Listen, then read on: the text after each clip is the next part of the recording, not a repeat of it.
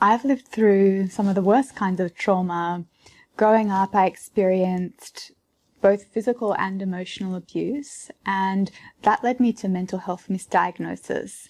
And through that time, I experienced sexual abuse with two different men, and later that led me to physical illness that no one really understood, which led to a really prolonged period of 11 years of what is pretty severe medical trauma.